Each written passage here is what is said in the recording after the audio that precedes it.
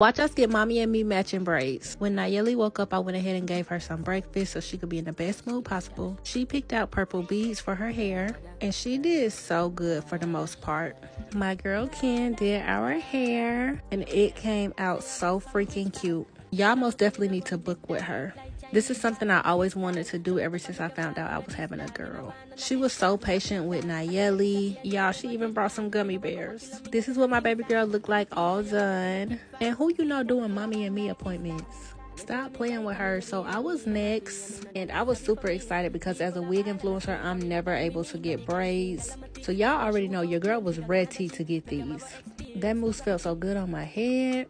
This is what our hair looked like all done. The video not over yet, so don't stop watching just yet. My girl was obsessed with these beads, honey. And look at her, she is so freaking sweet. I'm about to put Ken's Instagram on the screen so y'all can book, because she most definitely